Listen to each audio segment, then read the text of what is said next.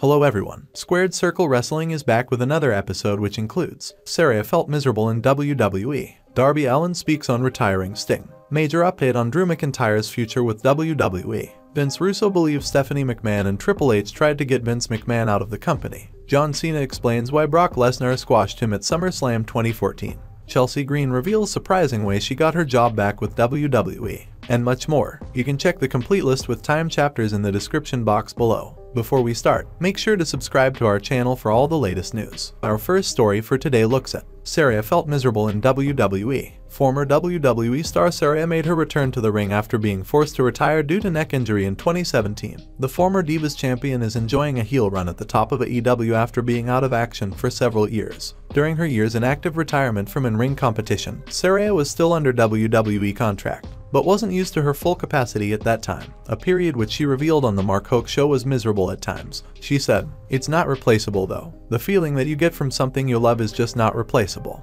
You can't just fill it with something else. I was doing Twitch, but I was also being held back so much when I was in the WWE because they just didn't give me the freedom to do what I wanted to do. To even try and find something else that could potentially fill that void, and then also, they didn't want me doing media. They didn't want me to do anything, so I was sitting on my ass for a couple of years and people thought I enjoyed that. No, I hated that. I was miserable. It made me very depressed. Not to the point where I started doing drugs and drinking again because I was a lot smarter by that point, but it would make me so miserable, like not being able to do anything." Next up, Darby Allin speaks on retiring Sting. AEW star Darby Allin on the recent interview with Comic Book spoke on many topics including the concept of 4 pillars of AEW, his 4-way match for the AEW Championship at Double or Nothing, and if he wants to retire Sting from wrestling. The former TNT champion told that he never liked the concept of 4 pillars and being part of that. He said, "Honestly, when it comes to pillars, I don't like that word, because it makes us feel like we're above everyone else in the company, and whoever's in the company that is ride or die with AEW is a pillar in my eyes. Can't just say 4 guys are a pillar. To me, that's kind of BS. I never like that.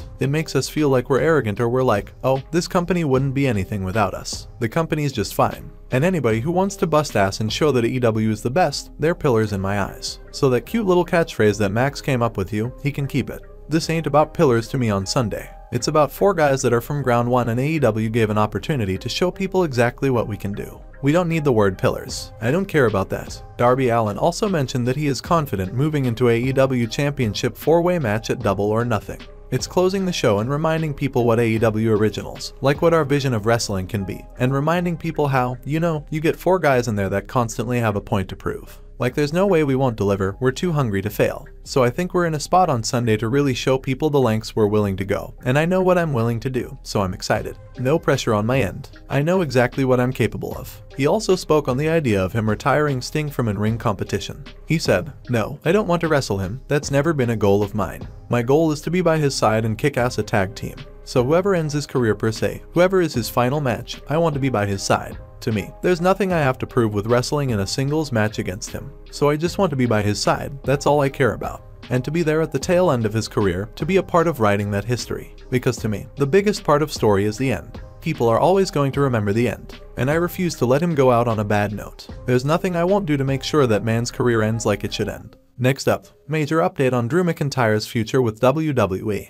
Drew McIntyre's WWE contract is set to expire in early 2024, and there are rumors that he will be walking out of the company once his contract ends. Amid speculation and rumors about his WWE future, Drew McIntyre may not be going anywhere when his contract expires in 2024. Becky Lynch's deal is said to expire in mid-2024, while McIntyre's WWE contract is scheduled to end in early 2024, although WWE could add injury time to the deal to keep him under contract for a little while longer. Speaking on McIntyre's and Becky's contract status, WrestleVotes told that they expect both talents to ultimately remain with the company. It was noted, "I expect when the dust settles both of them to stay. The WWE wants them to stay 1000% back to the end, let's say a percentage lower. They love them both. But, as any top flight stars, they should see what else is out there. I don't believe WWE is worried about that." Next up, Dax Harwood destroys TNA and Jeff Jarrett. AEW World Tag Team Champions Dax Harwood and Cash Wheeler were given some promo time on AEW Dynamite to hype their AEW World Tag Team title match against Jay Lethal and Jeff Jarrett this Sunday at Double or Nothing.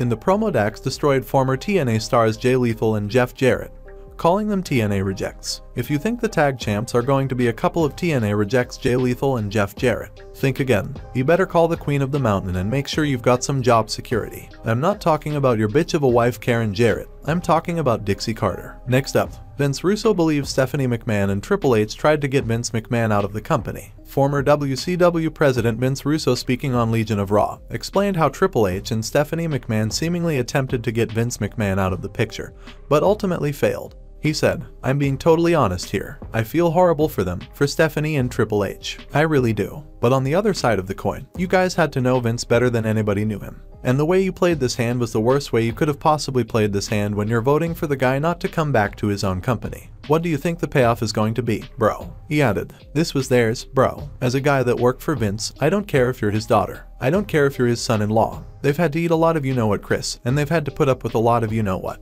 You know what their saving grace was? It will all be over when he's gone. You know how many nights it must have got them through. Now, bro, he's never going. He's never going, bro." Next up, Zelina Vega explains her pairing with Legado del Fantasma. The inaugural Queen of the Ring Zelina Vega was a firm favorite with fans in Puerto Rico recently, but now she has explained the reason why WWE wanted her to join up with Legado del Fantasma on the main roster. "I was like, he doesn't need me, though. He's a great wrestler and a great promo. Why does he need me?" The way it was explained to me was, the group is new to the main roster, you're very known by the SmackDown audience. By putting him with you, people are like, what's this about? We know her to be the heel manager, we know her to be the heel wrestler. If she's introducing them, that means that's what they're about. It was really just to help make the transition for the fans easier to go, that's who they are. I was like, okay. Since then, it's evolved so much. I didn't really do all that much talking, to be honest. It's evolved so much since now. That evolution has seen Legado del Fantasma team up with former world champion Rey Mysterio as the revived Latin World Order, something that Vega thinks is a dream come true. Being with Rey, first of all, dream come true, what the hell? 8-year-old Thea is like, what is life? Now, having Rey on our side, and having LWO be a thing again, it's crazy. Especially because Rey is like, you're the first female member of LWO ever. It's crazy. We're wrestlers in a team, not me managing wrestlers. Next up,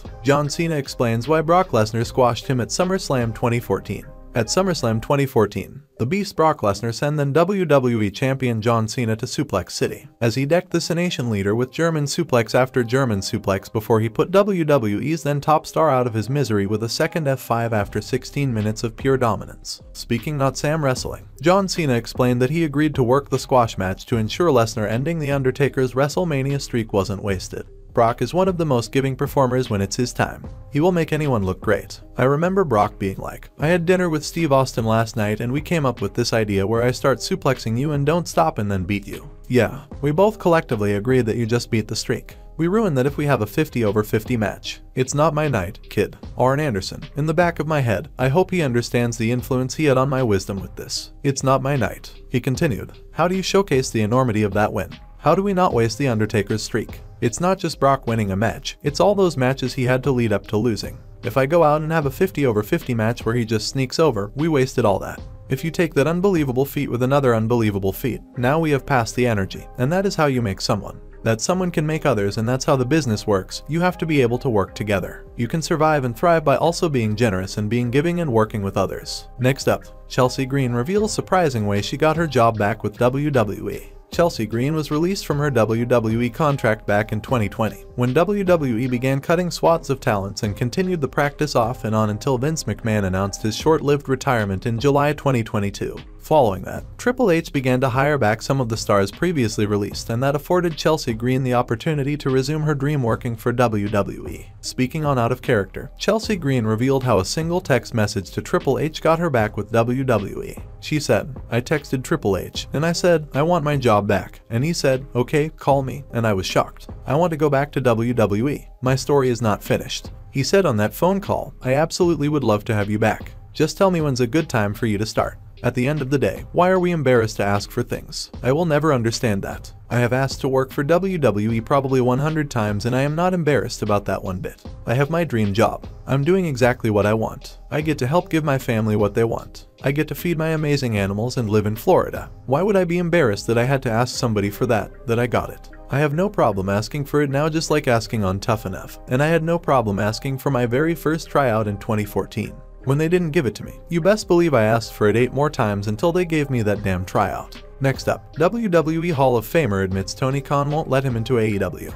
WWE executive Road Dogg speaking on his "Oh, You Didn't Know" podcast gave props to Tony Khan's AEW for that success and thinks the entire business might be on the verge of a boom period. "I think they've done awesome at Wembley. That's an incredible amount of tickets sold. It's just, to me, it's about business. That's where I'm at in the business. I'm not in the trenches anymore, like fighting for a spot. Now I'm on the other side of the fence and thinking about the business aspect of this. So from that standpoint, what a huge success it is, and kudos to them for doing it. I think the timing is right. I've said this before, and I say it a lot with this job especially, the 3TS's timing, talent, and the team. I think the time is really good. I've said this before. It feels like there's something rumbling, and dare I say, I feel like 97, but it feels like the business is either taking off, which it has already, but it's continuing to do so, and that's proof of it. I also think they're not the first people to go global. He sold a few tickets there, we have too. I think from a lot of people, the question is, do you think they're doing better than? It's comparable, in a way, and I don't know that it is. But they're doing really well, and that's cool. Road Dogg also added that he is not sure if Tony Khan will ever want him to join AEW.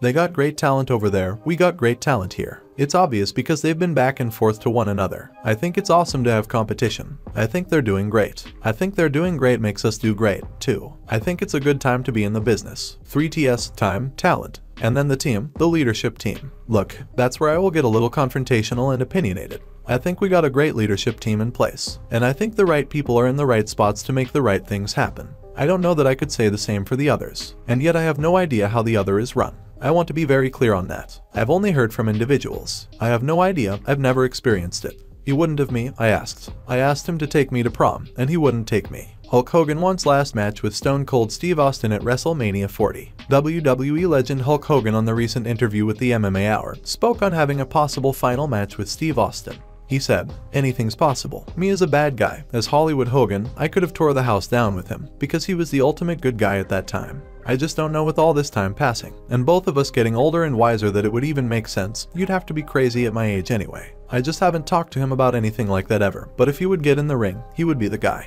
When he was in WCW, he was with Brian Pillman, and I was so focused on getting Ted Turner's company where it needed to be. And finally Steve and I met somewhere and we started laughing about it, because we'd never even talked to each other before. And that is all for today's news. Don't forget to subscribe to our channel SquaredCircle Wrestling for all the latest updates.